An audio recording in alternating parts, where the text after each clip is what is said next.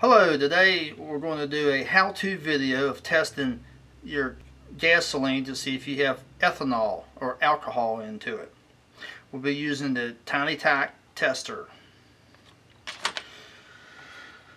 We'll take the test tube and we'll fill it to this line here with water.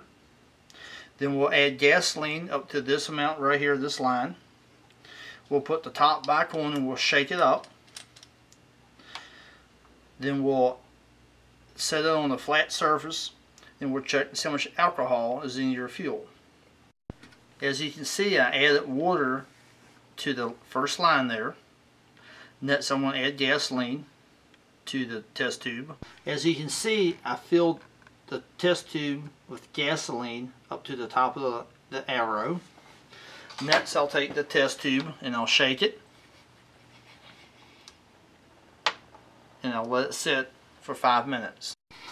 As you can see here, we have a little bit less than 10% ethanol in this sample of gasoline. Here's another sample of gasoline. It's about 9%.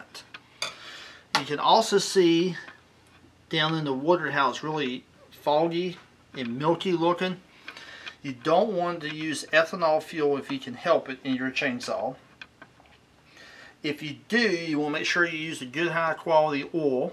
And we recommend either a Jasco FC rating or an FD rating with at least 90 octane or higher fuel.